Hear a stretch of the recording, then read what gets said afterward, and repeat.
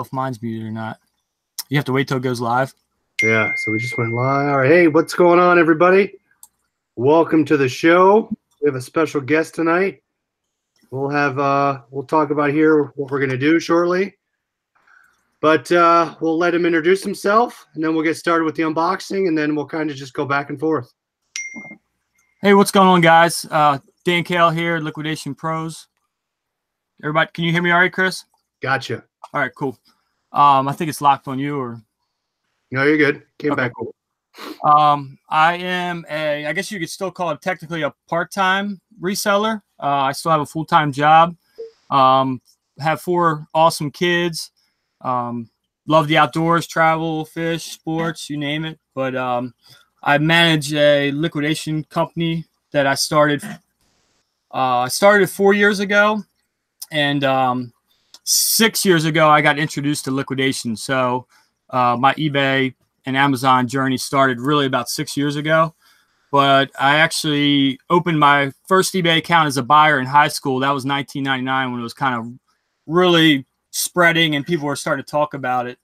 And I was actually buying like car electronics, like stereo systems, speakers, and then selling them to like friends in high school and whatnot. 2002, I sold my first item on eBay. And then 2004, at my corporate job that I'm still at now, been there for 19 years. Our neighbor was a video game restoring company. And I was taking the trash out, like, not like we have obviously a cleaning company for that, but I was taking some other stuff to trash out. And I noticed like a couple of video games in the dumpster, and pulled one out as Grand Theft Auto for PlayStation 2. Okay, I was like, holy crap, there's 2 more. So whenever I went in there, there was a whole bag of them, contractor bag. So end up being over 100 games. And that's when I really learned the power of eBay, because I was doing back then. You could do buy it now, but I think it had to be on the auction. Correct me if I'm wrong, but I'm pretty sure you couldn't just put up a listing and put quantity 100. You had to do a single listing.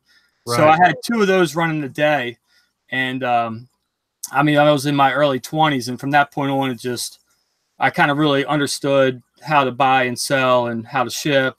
And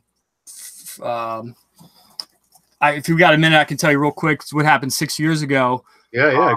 I'm experienced on selling on eBay, have no idea about selling on Amazon, but and I actually put on Instagram last week, because it was like a 6-year anniversary when I met my first liquidator locally, and my wife had to correct me because I thought I was looking for free pallets for building her an herb garden that you like mount to your house and then put herbs in it. I don't know if you've ever seen those before.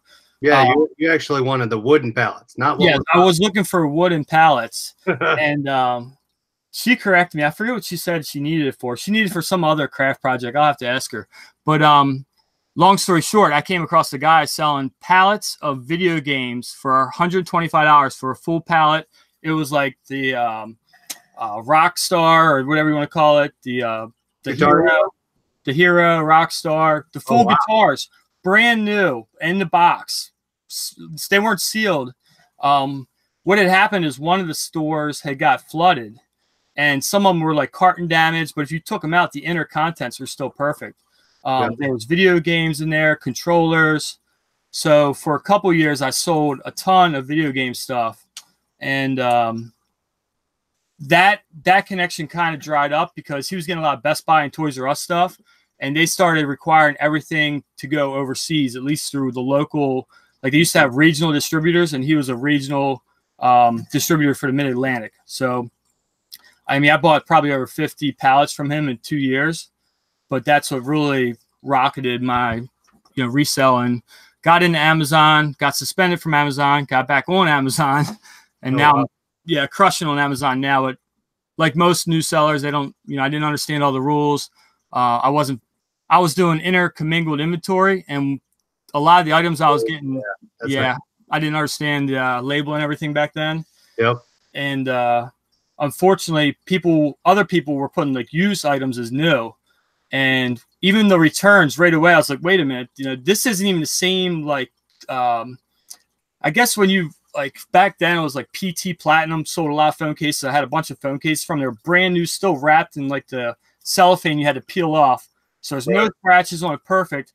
And then when I was recalling some of the inventory, it was a different packaging. I'm like, I don't even have that. Like, I didn't even understand that other sellers it would get mixed up if you did do intercommingled inventory. So right. I think that was in like 2015 that happened. I got reinstated like 6 months later.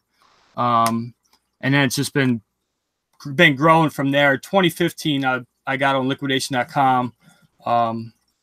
I actually looked today. I've won over 126 auctions and spent over 25 grand with them in the past. That's about what I've done. Yeah. But then I have other local connections and then other people that know what I do. Very little bit of retail arbitrage. I tried to go out yesterday. There's been a lot of posts about the TI-84 calculators. They're like, $30 or something. And I went to 3 stores. All 3 stores on Brickseat said they have 4 or 6. I went to all 3 and didn't have any. Talked to a bunch of people. I'm like, this is a total waste. I'm going to stick with liquidation. So retail arbitrage isn't really for me unless it's like I go to North Face outlet or like a major chain like Under Armour or something like that, and I hit their clearance section. That's normally pretty good for me because I'm ungated and the name brands on Amazon. So Nike, Adidas, Patagonia, all those. And normally on Amazon you can get the full sticker value for the name brand stuff. Oh yeah. We vacationed in Delaware, the state, and at the Tanger outlets, they have Delaware's tax-free. So what I used to do when I first started, kind of like really dabbling in it, I'd go to the Coach store and I'd buy the half-price Coaches purses and I'd sell them on eBay. But I haven't done that in a while. But that's is that at the Delaware Beach at Rehoboth? Rehoboth, yeah, exactly. Yeah, for sure. We vacation in just outside of Bethany, so like 20 minutes south of Rehoboth. Gotcha. Okay, yeah, where Starboard is. Oh yeah. That's Dewey. We're the next town down. Yeah. We go there every summer. Nice. Yeah, we'll have to hook up. Yeah. So it's interesting that you got into liquidation looking for the actual wooden pallet, and then you have to find. So and prior to that, those few years, I think 2 years earlier that I actually had an eBay store for a little bit because I was going to local auctions and finding like DeWalt drills, sporting goods, whatever. Just I used to call it beer money. Like the wife would give me a hard time about spending too much money on beer. So I was like, all right, well, I'll take it out of my PayPal account. Nice. Yeah. So it was like that at first, but when I ran across that deal, it was unbelievable. And then since then, I did a truckload buyout from him, which was all Dynex and Rocketfish accessories. Yep. He had them for 2 years, and this was probably 2 or 3 years ago. I still have a bunch of small accessories over in storage that I need to liquidate and get rid of myself. I just don't have time. They're like $10 or less. But and that's part of the business too. What people have to understand is you're going to get a lot of cheap stuff that's not worth putting online. So you have to have another plan for an outlet to get rid of either super heavy stuff that's only 20 or 30 bucks, or like the items that are 10 bucks or less. You either got a Facebook marketplace, yard sale, flea market, swap meets, whatever you want to call it. You got to get out or you can do like I've done a couple bulk loads where I'll post 500 phone cases for 100 bucks. Just get rid of them on Craigslist. Or Facebook Marketplace. So, and what I usually do, we have a neighborhood garage sale, and all my liquidation stuff that's either cheap, can't sell on eBay, won't ever sell. I've already made my profit on it. Usually I do $1 sale, $5 to $1 sale, and I'll just sell it, get rid of it, and make. I mean, you can make a ton of money with $1 sale. Yeah, liquidation. I normally have a couple tables that everything's $1. I price everything 1, 3, 5, and 10. If it's more than 10, they're probably not going to buy it unless it's like I don't know, like a $50 item. But my experience, most people that are doing the yard sales or flea markets are looking for good deals. So, and I'm just trying to get rid of stuff. Right. Yeah. At that point, you've already made your money. Exactly. But yeah, that's a little bit about me. And I've been following you for quite a while. I know we've been talking on and off for a couple months now or whatever, but just felt like we kind of are doing a lot of similar stuff. And I got probably some tips I can help you with or help your audience, and you can help mine.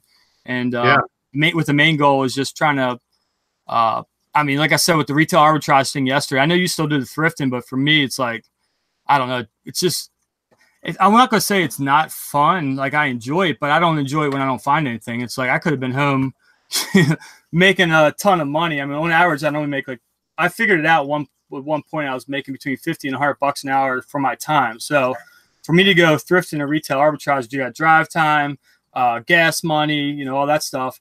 And the bonus part about the liquidation is I'm doing it from home. So my kids are running around, they're with me. You know, the wife is right upstairs, or she comes down and helps, you know, occasionally. So there's a lot of benefits to liquidation for me because, you know, in an hour, you know, next week I could have $5,000 worth of inventory show up. Whereas how many thrift stores do you have to go to or Walmarts to get that much inventory?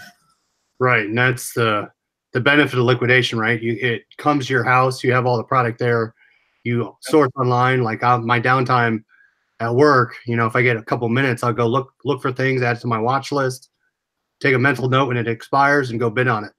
Yep. So Darren Adams, thank you for the super chat, as well as Hickory Springs. Thank you. Hickory Springs actually shared my Poshmark closet. So I appreciate the $5 super chat. And in addition to what Dan said, we're looking at doing a weekly show, probably going to be Tuesday or Thursdays at 10.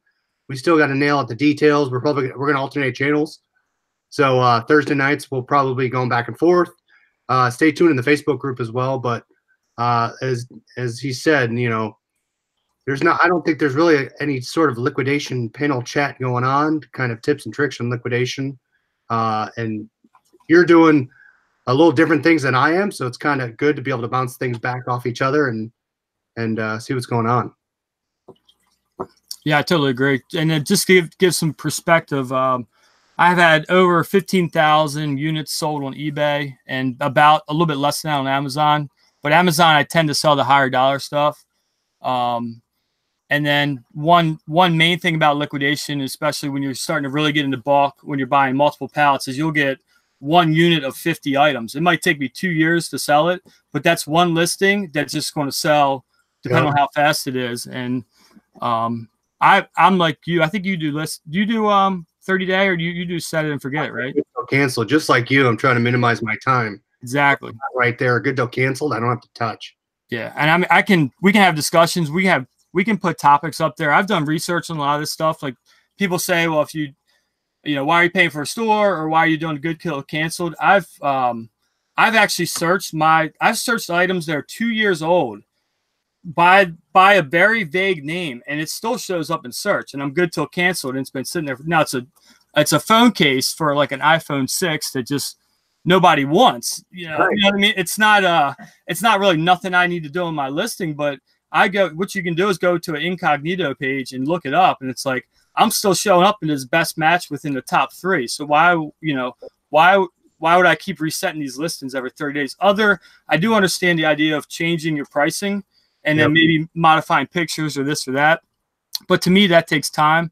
What I normally do is I run sales, and I'll run my sales based on how long it's been in my inventory. So something like that, if it is 2 years, I'm normally running 50%. After 30 days, I'll put stuff 10 to 15%, depending on what it is. Because you also have to understand, like right now, we're buying a lot of winter stuff, and I'm not dependent on that selling right now during this winter season. Mm-hmm. I'm fine with that selling next year. So I don't want to mark that down into a spring, summer season when I can hold it and get full value next year. So you always got to be thinking about the seasonality of items. And when you buy into this, you're investing. It's like almost buying like a stock. You want to buy brands that you know are going to be around, and then you want to be able to not tie up too much money to where you can sit and get full value. Right. So. And it's up to your advantage. If you can hold on to it and have the cash flow to keep it at that price and hold on to it and make your money. I think, like you said, I have some liquidated items out there. I actually just sold an iPhone 6 Spigen case today, $13 best offer. And that's all profit at that point. I've already made my money. Because with liquidation, I find that the top of the manifest items, I'll sell those within the month. And then I make my money back. I'll put all the lower tier stuff. I'll still list them. I'll keep them up there. I can afford to let them sit because I've already made my money. And I can invest the money I made into other lots and kind of snowball it. Nice. Totally agree. So, Pat Dees, you're from Maryland, correct, Dan? I'm from Maryland, yep. I think Pat D's is up in PA, not far from me. Lancaster or Poconos. He'll have to confirm. You just said PA. And then we go up there. I hit the we go once or twice a year to the outlets, and it's called Lancaster or Lancaster, however you want to call it. Pat Diesel could probably correct me. Yeah. But they have a really nice outlet selection up there. It's like Amish country, so you can kind of get out in the country a little bit, get out of the suburbs, and it's only probably 45, 50 minutes from my house. But they have everything there. And then, like you said, at the beach, there's depending on which way I go to the beach, there's other sets of outlets I could swing by. But yep. I'm not dependent on that. I can get so much inventory to ship to my house that it's not an issue. And see, that's where you said before, like thrifting, right? It's only the one I go to is 5 minutes from my work. I go at lunch, I eat. I like getting out of the office. So I go out there, find some things. Shoot, I can find a cashmere sweater for $5 and sell it for $100. So the thrill of finding that stuff I like, and you kind of have the ability to make high profit or high dollar items on that stuff. It's not kind of my bread and butter, but really the whole liquidation, getting it and getting multiple quantities in where I don't have to go anywhere, it's perfect. Yeah, in my lunch break, I'm normally bidding on auctions and looking at them and preparing for either when they're going off and setting reminders. And so what go ahead. I was gonna say I do the 410s, so like Thursday nights are good for me because Monday through Thursday is normally long days, and then I work normally nights on the business after the kids go to bed from typically like 8 to 10 or 11 at night. So I get a couple hours there. I do have help. I do have employees that help me out. They are high school, college kids, so they help whenever their schedule allows. It's only on average, it's normally only 5 to 10 hours a week between a couple of them. And then I have a virtual assistant that does all my eBay listings. So a lot of these different things we can cover in upcoming weeks in the show, topic as far as tips and tricks for that. I mean, I'm definitely not a pro. I call myself Liquidation Pros, but this is my my first go at it, and I'm feeling like I'm doing pretty good. But there's obviously always people that are doing bigger and better. But my thing is like I can focus like, okay, so you're running out of your house. Okay, so do I. Oh, you don't have a garage. Neither do I. You don't have steps to go down to your basement from the outside. Neither do I. I carry everything through my house. Like there is no excuses to doing this. It definitely can be done. And I basically said I started with $200. I had flipped that enough through auctions to where when that opportunity came for them first 3 pallets, I had the money in the account in PayPal, sent it directly to him, and it's been nonstop ever since then. Yeah. Question: where in Maryland are you around? I'm in Bel Air. And then John asked if you're full time. Nevermore. I guess you would have to define full time. I always kind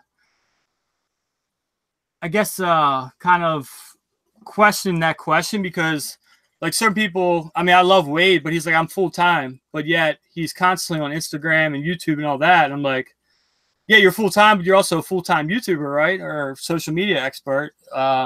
So it's like, well, how many hours do you need to put into something to be full time? I would consider myself a professional because the amount of time I've been doing it and how many hours I put into it. I normally put about 20 to 30 hours into the liquidation business, and then 35 to 40 hours in my corporate job. I'd say the same, right? So it's almost like you could say it's your second full time. Exactly. I'm pretty much, I go from 9:30 at night till about 1, 2 a.m. So, and then that's not counting during the day when you're thrifting or looking at the computer for things, arranging payment, arranging shipment. Yep. So, but it's all fun, right? We wouldn't do it if we didn't like it. Agreed. Are you going to ASD? No, I'm probably not going to make it out this year. I'd like to. I'm working on I wouldn't call it a private label. I'm actually working on a brand. I'm getting ready. I'm actually testing right now on Amazon. In the past 30 days, I got 11 sales doing merchant fulfilled. So it seems like a product that's going to be pretty decent. Yeah. It's not something that anybody can really replicate. Put it this way, you can't replicate it unless you can go to your lumber mill and have them make it for you. So that's awesome. yeah, it's not easily made product from China. It's USA, and so I want to go out there. I need an accessory to this product, and I've reached out to a couple people in Alibaba for this particular accessory. So I thought about going out there to try to find that because I'm not getting a whole lot of response from there. But yeah, we're going now to Minnesota in August, so I'm taking a week already for that. Actually, like 10 days. So any other like big trips would be tough. Yeah. If I did anything, I'd probably actually go to eBay Open just because. Yeah. Just to hang out with everybody that I follow. Really, I don't really follow. I follow a few Amazon sellers. I mean, like Bearded Picker, a couple other guys, but most of the people I follow more is like the eBay stuff. What would you say? What percentage do you have on eBay versus Amazon? It's hard to say. Right now, I have like around 60 grand listed on eBay. Amazon, I do also have a couple wholesale deals from a couple vendors where I can just order the product, pay for it, and then have it shipped directly to the warehouse. Oh, nice. Okay. Yeah. But last year I did more in sales on Amazon than eBay. Oh, wow. And would you say mostly merchant or FBA? No, it's 99.9% FBA. This is just, I'll do like a test run if I'm doing a new item and merchant to see if there's any traction before I go into a whole lot of time on packaging, logo, name, all that stuff. I will kind of put a generic listing up and see what happens. So to get 10 sales in 30 days on kind of a generic listing that I created, I feel like I'm on to something with that one. I've had a couple other products, some stuff in the fishing category that I've done really well on, but these were private label items that it only took a matter of like 30 to 60 days after mine, got really hot to where everyone was selling the same thing. So you really, if you're going to do that, you really have to find something that can't be replicated very easily. Do you invest in any PPC campaigns? Yeah, for those types of items I do, and for my brands that I'm running, I do as well. Not my brands, but the brands I'm representing, the wholesale deals. Dude, that's awesome, right? Because you have the wholesale deals. People can just call up. I think it's also valuable too. If you're going to dabble in liquidation, start small, right? Small packages, liquidation.com, bulk, whatever you want to look at. But also, I don't have one yet. I know there's a couple in Columbus, but local liquidators, that you can go pick up pallets. I think that's key because shipping could kill you. Yep. Well, and that's the thing with me. Like, you want to build up a business to where if you need to take a couple weeks away from it or you can't invest fully in it, it's still operating. You're still getting sales. You're still recurring the same amount of revenue. Like, there's periods of time where having children, different things that, you take time away from the business. So like for right now, I'm trying to focus on, especially now that I've kind of looked at these sales a little closer, I'm going to be focusing on this brand, I guess you want to call it. It's not really private label. And that's going to take away time from the liquidation. But, as I was talking to you, I had 3 pallets come in yesterday and I have 2 coming next week. All that stuff will be processed over the upcoming 3 or 4 weeks by my help. And that's, what was it, 20? It's a $30,000 worth of inventory. So, that's about 2 months worth of inventory. That's awesome. I mean, I'm probably right on the verge. I'm thinking about getting help just because I'm backlogging right now. If I can get someone to at least go through it and take pictures, at least get me started on the listing, or I can just sit down. I don't have to do anything. I can just list. And that's where we kind of, where can you save time? Where can you implement processes to get stuff up quicker? Yeah, we can go into detail kind of about how I do it. Then you can, spin off of that. And then once we come up with what we think is the best game plan, we can let kind of everyone know, what my challenges were. And then it'll be cool to see you kind of starting that process, and documenting it. Whereas I didn't have documentation of really anything I was doing other than a couple pictures here and there. So right. I just started YouTube about 6 months ago, and I really haven't put a whole lot of time into it. Right. Nice. So how's everybody doing in chat? Someone asked, do you sell wholesale lots? I have before through my Instagram. I'm trying to come up with a scenario I have a ton of brand new wholesale clothing that came from Costco, but it's like Costco sells it for between $10 to $20. So it's, but I don't know if you guys are familiar with Costco. It's like if they sell an Adidas pair of pants for 20, it's probably retails for like $29.99 or $34.99. Like it's they sell it at a much lower price than wholesale. So these are like 15. When I say like a $15 item, it's probably really like a $20 item. But I just don't have the manpower to go through it all. I'm talking like a couple hundred pieces of clothing. So I don't do Poshmark yet, and I feel like it could be good for Poshmark. Oh yeah. But I don't really know. They're not like. So here's how I do it too: is I'll go through and I'll cherry pick all the premium brands like North Face, Nike, Adidas. When I get lots of clothing, I sell a lot of clothing, and we'll take the lower end stuff to the flea market. And all I'm trying to do there, or have yard sales, is recoup what it cost me to get that clothing. So if I won the lot for 20% on a $20 item, that's $4. So at my flea market yard sale, I'd sell that item for $4. I would do the same thing for like a wholesale. Someone's looking to get. I mean, you're only probably going to make $5 to $10 off of each shirt, but right. for me, I have to pay someone to look at it, bag it, and I have to pay somebody to list it. So it's not really worth my time. We're like, I've almost gone away from the $25 mark, and I'm getting close to like $30 or higher is kind of what I'm looking at. I think that comes with experience too, right? We've all started with the lower sale price. As we start to understand the market and where to get things.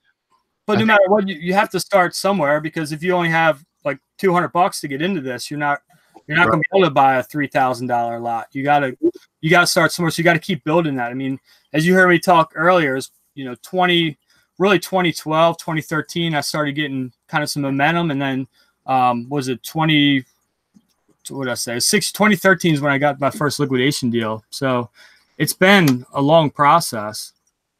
Yeah. Definitely learn along the way. All right, so I can start going through this box here, and you can give your input. So I don't know about you, but when I get a liquidation, half the time it's busted, and UPS retapes it. Yep. So that's a perfect example. Yeah, look at that. It's actually reboxed too, wasn't it? No, same box. Okay. I do need to get, so I visited the liquidation warehouse. When I go back there, I need to get some video this time, but I don't know what this one is. They've implemented some processes, and this one's out of Indiana. So you're going to see they've started to put names on it. So they're trying to tie out names to lots to see. So Loretta did my lot. Yeah, I have seen that.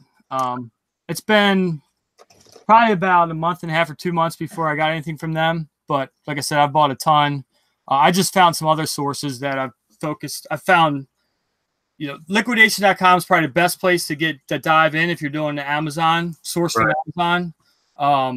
It's a good place to learn the ropes, figure out how it all works. But from there, it'll open you up to other opportunities, and that's kind of where I'm at right now. Oh yeah. For those of you that just joined the chat or the show, make sure you follow LiquidationPros. That's Dan.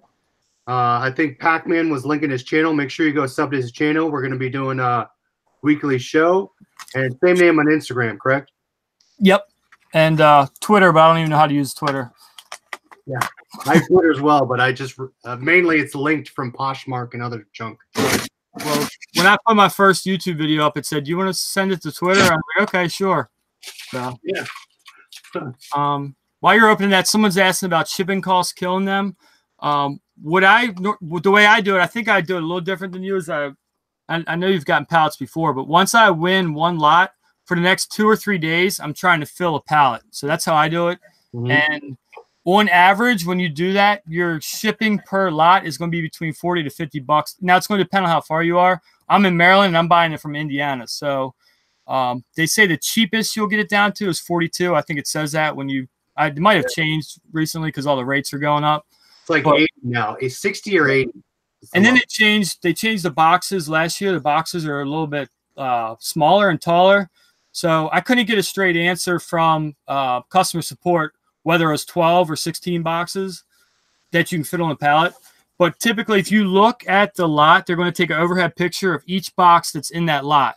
Yep. So as you win them, mark down how many boxes it is, and then we need to confirm if it's 12 or 16. But once you hit that mark, you need to stop and call them up and get it consolidated to a pallet. I was getting pallets for around $260, one pallet for like $260 delivered.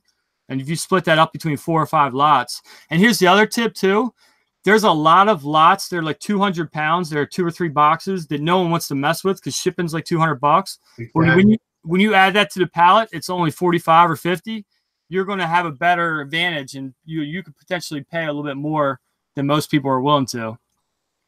And keep in mind too, I learned this the hard way. When you want to consolidate shipping, like Dan's talking about, make sure if you win one from Vegas, buy only lots from Vegas, because you cannot consolidate shipping from multiple warehouses. Yep, has to be the same warehouse. Yep. And there's enough lots and at all the different places. Vegas and Indiana have the most, I believe. But you know, I just based it based on what side of the country you're on. You should bid on one of those two. And once you win one, just sort of only buy that that warehouse. Yep. And they changed their name. It's now, I think it's now a source from Amazon. It used to be something else Amazon, but look for Amazon, you'll see it. I'm sure you remember when it used to be online returns, right? Yeah, exactly. That was the, so that's before everyone knew it was actually Amazon stuff. And that was, back then it was like gold mine. You're paying like 10% for Amazon returns. It was beautiful. I just found out they had was it Macy's and Bed Bath & Beyond. One there as well. So I got to get, I forget what names they had, but they're not those names. I did a Macy's video. I actually went and picked up a pallet from the warehouse. Oh, did you? Yeah. Oh, yeah. You brought your trailer, right? Yeah, and they shorted me a box. Oh, they did? Yeah. But I did get, it wasn't liquidation.com though. Oh, okay. Yeah, but it was my local distribution center here in Maryland. It's like right up the street from me. Like literally like 10 minutes away, I have a massive Macy's warehouse. Yeah. Reseller King asks, can you pick up lots yourself? Yes, you can. As long as it says buy or arrange a shipment. Once you win the lot and you go to pay for it, you click on arrange your own shipping, and they'll zero out the shipping. And then you can do what you want at that point. Pac-Man asks, any tips on networking, finding less common traditional sources? Yeah, I mean, I have a bunch of different tips I do for that. I mean, one thing you can do is find some of the bigger wholesalers, whether they're on Amazon, eBay, and they have products. If say it's like a sporting goods vendor who's a wholesaler, or in my case, I deal with a golf vendor and an electronics vendor. I just reached out to them a few years ago with a cold email, followed up, which eventually turned to a cold call, and told them what I did. You know, I'm looking for returns. My email said, "Are you tired of dealing with returns?" ? And then in the body, I said, "I'm buying returns, paying top dollar.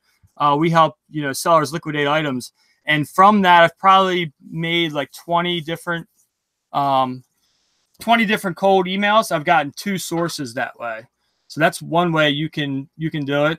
What else am I thinking here? I had something else that I was thinking about. Oh, so the Facebook groups. I know you've plugged a few. The product sourcing 101's pretty decent. The one thing I will say is I always try to get as directly from the source as possible.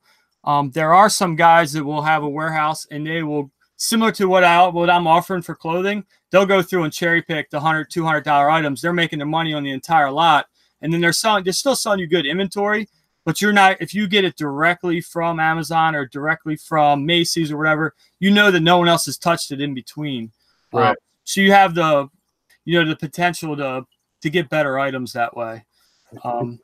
Key thing to think about too, when you're buying those Amazon, those larger company pallets, the companies you're buying them from have to move a certain amount of product. So they're not going to touch them. They're going to do their work on them and they're going to sell them to you. Right? So they're not going to cherry pick the items. Most likely they have to move a certain number of pallets, or else Amazon will take their contract with someone else. Yep. All right. While you're opening, the other thing you could do is Google, just some Google searching, and Google Maps especially. Google Maps, liquidation, liquidator, wholesale, and at least for me, I found a couple other local connections within like 50 miles. Now, these are kind of those third-party liquidators where they're buying it and selling off lots. But, I mean, there's still money to be made there, especially if you're starting out. All right, so as we go through these, we'll get your opinion. Fire starter, charcoal, wood, lights, charcoal, and wood fires. Sweet.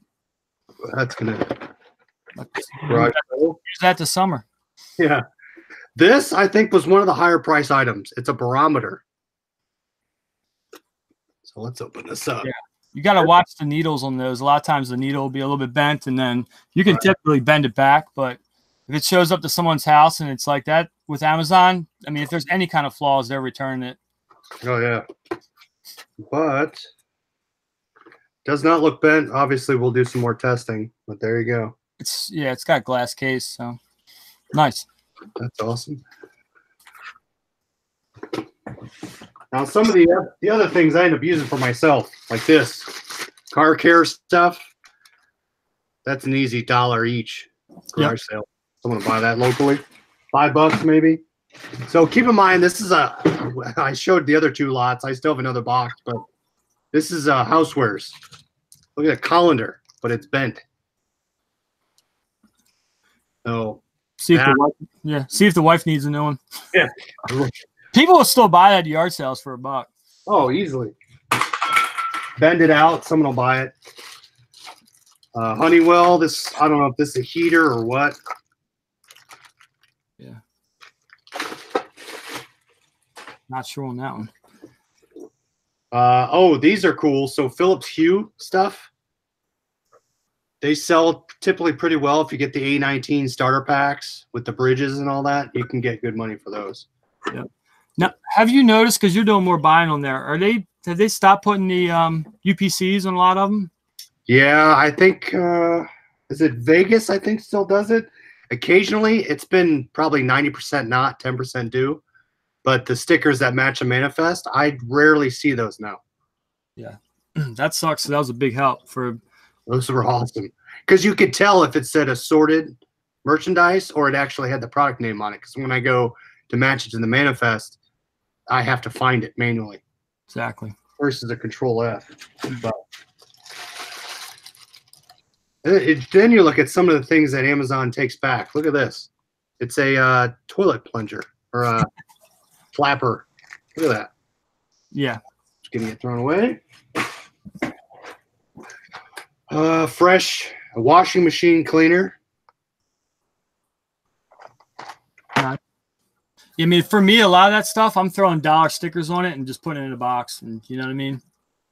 So you hold on to it until you can have like a get rid of sale. Yeah. Yep. Do you have? There's on Amazon you can go in there. It might be. I think it's in my link tree or my links. I may not have. Am I getting echo? Or are you good? No, you're good. Okay. You can buy like the 100 packs of the colored stickers, and then when you go to the company's website, you can download the printout for it, the Microsoft Word. Yeah. Or Excel, I think it is. And then you can print your own, you can put your own numbers in. So you want to do like $1, $3, $5, $10. You can make them all $1. And then you can just peel it, peel and stick those as you go. Because like you're already looking at the manifest and you have an idea what the retail is. Yep. You have a good gauge on what the price of that right then and there, as opposed to, putting it down and then having to do it all over again. Right. So we'll price stuff as we go. And then that's perfect, right? You want to minimize your touches. Yep. So that's where I kind of think about if I have these extra boxes around, if I could do that as I'm opening them, and then I could store them for when it's warmer out, they're already priced. I don't have to reprice them at that point. Exactly. Hand whisker. I hate the food stuff just because most likely they're used. Yeah, that brand's pretty decent though. I sold a lot of their stuff. Bella? Yep. Interesting. All right. They make like coffee stuff, little coffee pots, different stuff like that. Pet Safe. Indoor bark control. Haven't seen that one. Collars sell pretty well. And then the last thing in this box is a quick box. Fine Line Finish Sprayer by HomeRite. Oh, that might be decent. Yeah. But did you ever figure out what this means, the pink dot? Yeah, it's I think it means they returned it for being defective or broken. Like it already has been flagged for having some kind of issue. I don't know that liquidation.com does it. I think it comes from Amazon that way. Yeah. I mean, I've had some pink dots that are brand new. Yeah, I have too. But if the customer returns it a certain way, I think they flag it ahead of time. Right. So the glitch asked, ever bought any TV lots? I have not. Have you? No. So when I was touring their warehouse, they showed me their TV station where they were bringing stuff in. And I think they said they're graded by Sony. And they validated the grading. So I think it's like A through E.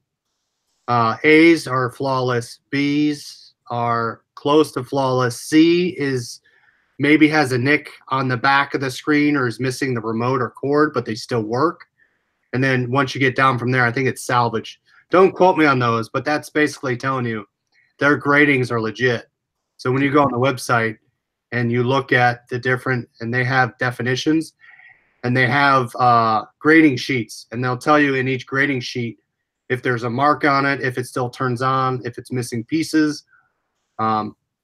They sounded pretty awesome the way they were telling me about them.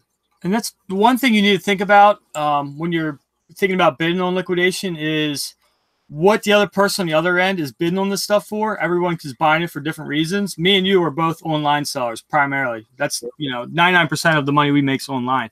Other people are buying items for their pawn shop or for their flea market store, so they have a different business model than we do.